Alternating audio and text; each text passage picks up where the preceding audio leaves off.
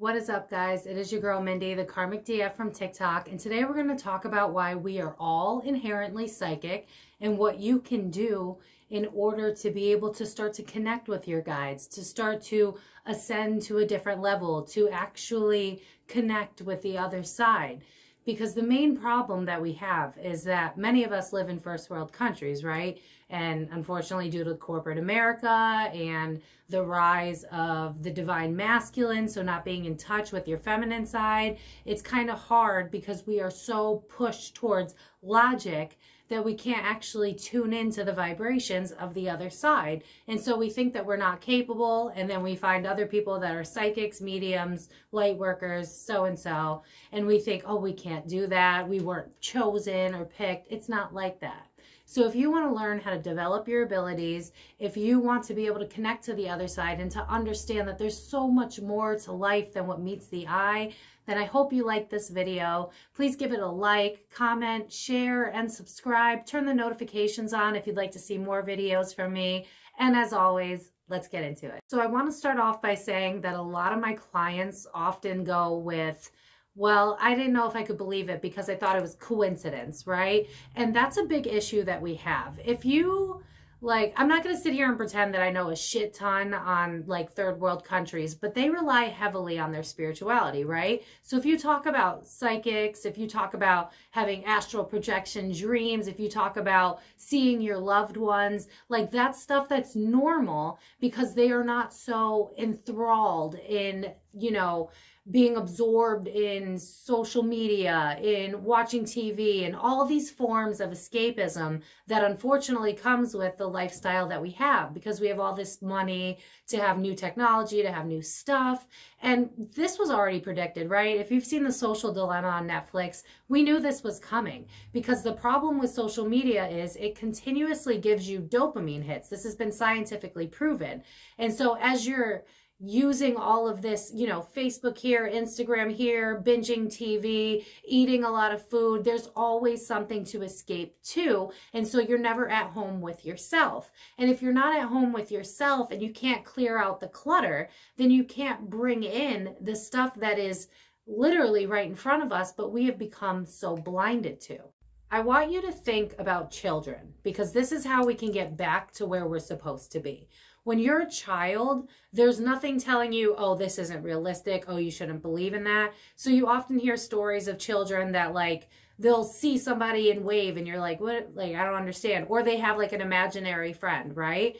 We are still open when we're children because we are not being bombarded with people who have their own experiences that they want to either, teach us because they just want to teach us, or they want to shove it down our throats because that's their beliefs and they're stuck with it, right? So we lose sight of that childlike wonder, that belief that there's more to life. And when we lose that, it's really hard for us to connect back to what we are capable of doing, what we are capable of experiencing, because there is so much more to life than what we are actually being told, especially if you live in a first world country. We're very focused on productivity, on being very logical. And when it comes to spirituality, when it comes to psychic abilities, logic goes out the window. 3:11 on the clock as I'm saying this, because we have to rationalize everything, right? We always need an answer. We always need facts. But we live in a time where right now even facts aren't facts. So getting back into ourselves is where we will find the clarity that we need, the answers that we need. But we have to be open to it. Because if you think about, if you've lost a loved one, right? And then your light will randomly flicker or the TV might turn off. We have that habit of going, oh, it's just a coincidence. Oh, technology just failed. That's where we inhibit ourselves from being able to connect to the other side, because the other side does want to connect with us and we are all inherently capable of that. But because we have been taught that it's not real and the only form of spirituality that we really get is in these horror movies where they depict these evil spirits that are out to get you, it's really not like that. If anything, there are obviously, there's dark because without light there can't be dark and vice versa. But we have to come back home to ourselves, quiet the mind, stop running to other things to get that dopamine hit, and open ourselves up and allow that and ask our spirit guides or whatever words will help you resonate so that you can truly feel it and truly believe it.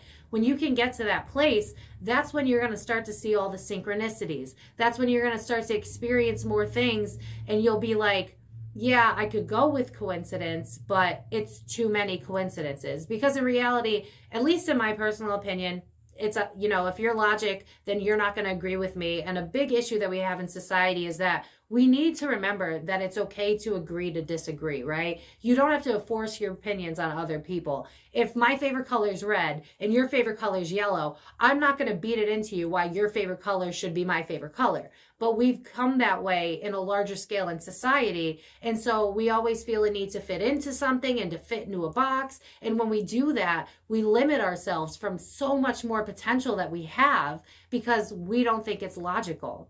So if you can open your heart up, and if you can sit there and be like, I want to open up to spirit, I want to know what's going on. You don't have to believe in the word God, because unfortunately it's been skewed, and I'm not really a fan of that word myself. But it is very real that there is more on the other side, and we know that. We have, you know, like UFO sightings that of course they want to, you know, lie about. You have super haunted houses, right? Which is really just spirits that have had traumatic incidences and they're earthbound and they're stuck. But once you can realize that that stuff does in fact exist, then you can start to teach your mind that there are other things that maybe we don't understand, but can also be real as well. And when we can get to that place where we stop denying and stop using logic, that's when we can finally embrace the other side and open up the door to the gifts that we have always had. So as you're starting this journey, I want you to start to notice things. First of all, open yourself up. I highly recommend doing like a Kundalini guided meditation to get this started. But silent meditation is also very important. I know I already hear people in my head saying, I can't keep my brain shut down. Like, I get it. Grab a notebook and a pen, and when those random thoughts pop into your mind, write them down. Now you get to push it away. You can move back into silent meditation. But when you open yourself up, that's when your spirit team is going to be like, okay, they're ready to hear, so now I'm ready to give. So then you will start to see angel numbers. You will get full body chills out of nowhere. There's no science for that, guys. That's spirit. That's energy that you're feeling that we can't see, because bringing it back to science, we only see a small amount of the spectrum of light that's actually in existence. So if you can wrap your mind around the fact that we don't know it all, then you can open up your mind to, well, there is more to life than this, and I want to see what I can experience outside of the limitations that have been put onto my mind throughout my lifetime. So if we can go back to ourself and we can be like, Spirit, I'm ready. Show me signs. Let me learn 111 as I'm saying this, which is new beginnings. That's when they will come to you, because they don't want to disturb you. They're there for you, but it's kind of like a best friend on the back burner. They're observing you and they're waiting for you to give them the permission to come in.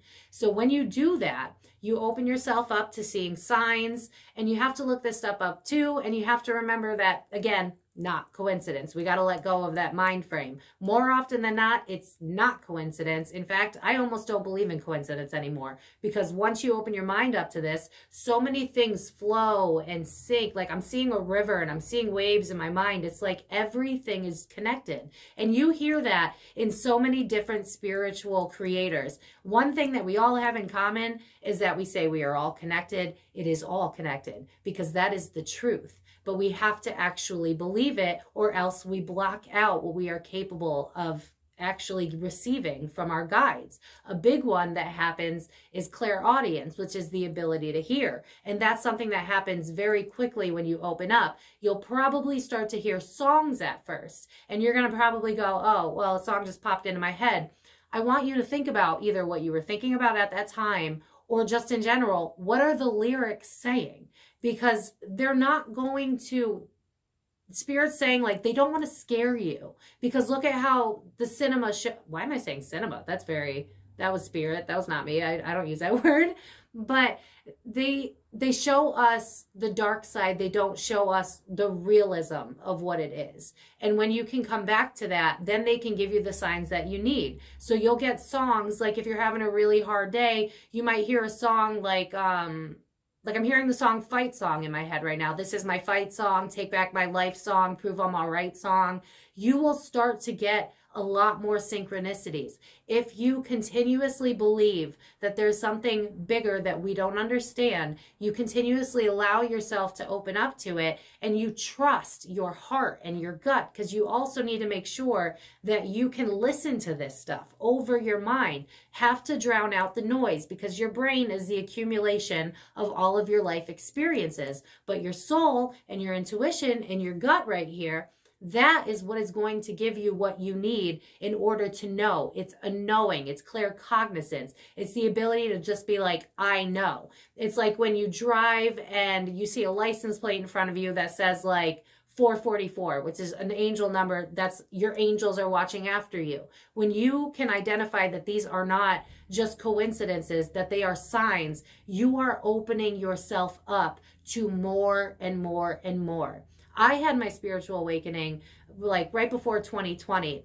And in the beginning, I didn't fully see and I didn't fully hear.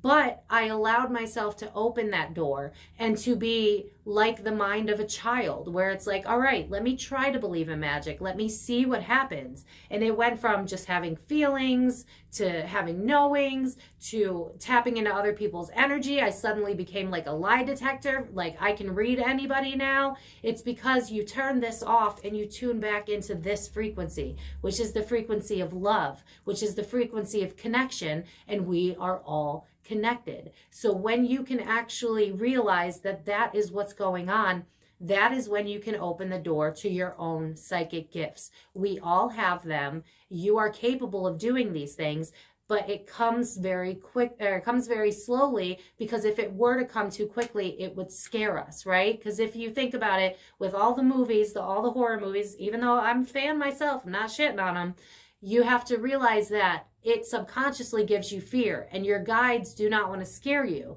So if you were like, I suddenly want to connect with my spirit guides, well, a ghost is not going to just walk in your room and be like, here I am, because realistically, you're not ready for that. So it's going to be slow, consistent growth. And as long as you consistently believe that these are your guides, these are like, they're showing me like breadcrumbs. Like as you follow the breadcrumbs, you will then be able to tap into what you have always had. But you have to have that faith and that belief. And as you continuously let yourself believe, more and more stuff will come out. You will go from hearing songs to what sounds kind of like your voice, except it's coming out of nowhere. A thought will pop into your mind that fits exactly what it is that's going on. Your brain is going to want to fight this. And this is why a lot of people don't believe they can do it. So I need to drive it in right now so that you get it from this message. This is not coincidence. And when you can let go of that and just throw caution to the wind, because I mean, we're still in a global panorama. What is the harm in having faith, right? So have that faith and believe and let them come to you, because the more open you are to it, the more they can open the door for you so that you can begin to see, to hear, to know, to feel.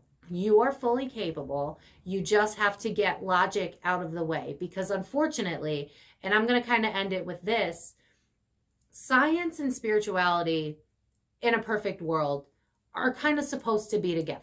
Like you have herbal supplements that will help you, but if it's not enough, you move to science, right? But unfortunately, we have this division where it's like you can't believe in one. Like I'm hearing the song from that old sitcom where it's like, you can't have one without the other. Oh, Love and Marriage, that one. Thanks, Spirit.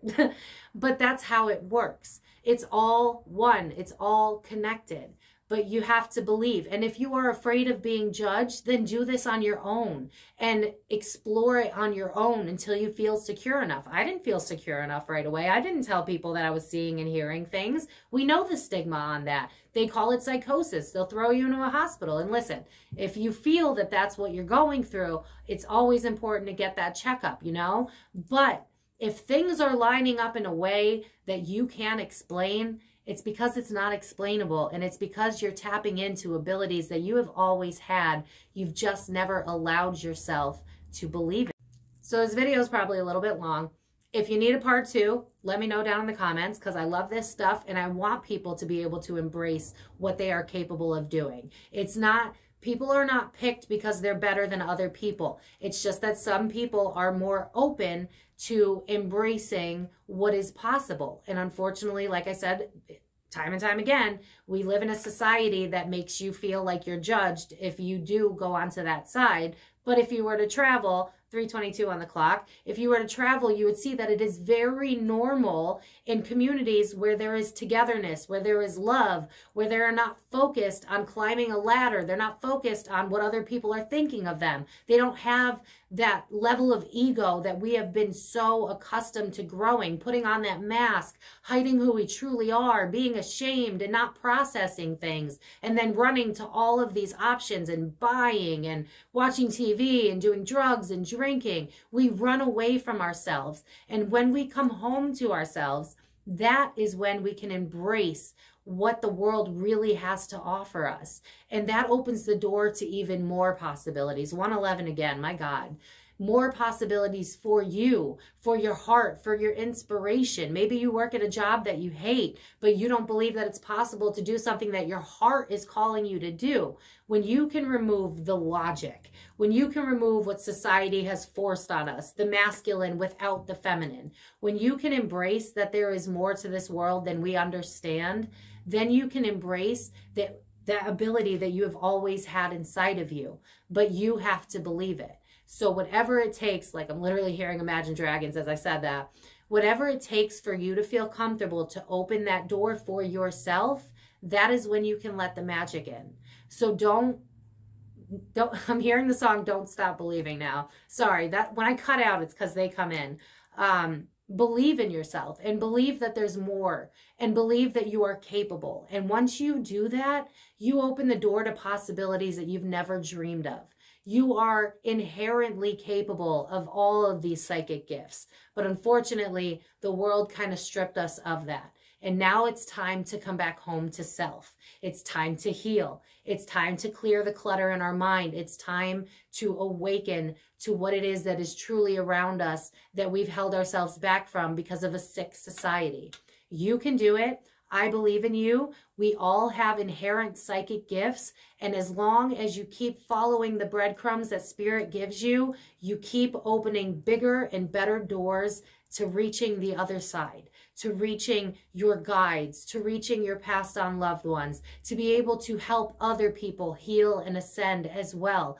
If anything comes out of this video, remember that you are not just one person. The work that you do affects the people around you. It's a trickle effect. Like I'm literally seeing a waterfall in my mind. What you do affects other people. Think about somebody that's angry at a grocery store, right? And then you leave angry. Now imagine if you switch that up and you heal, and then you go on to help other people, and you go on to inspire other people. You are not just one person. We are all connected. So open yourself up to this and be present in that moment and realize that it's not just your mind.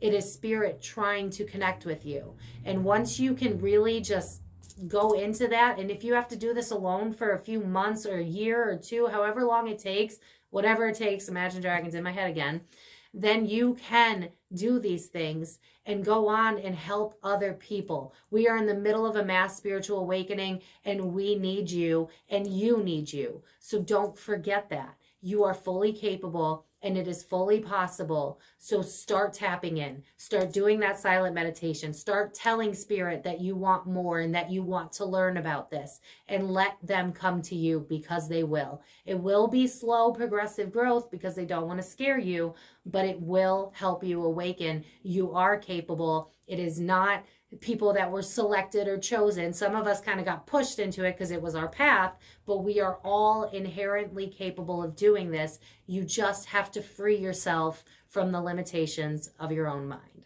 So I'm going to leave the video at this. I hope that this was helpful. If you want a part 2, I can suggest other things as well. So let me know down in the comments.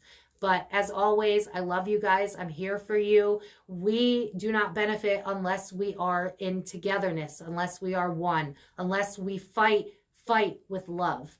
And once we do that, we tap into our God essence and we tap into our ability to change the world for the better and to realize who we truly are. And that is that we are love.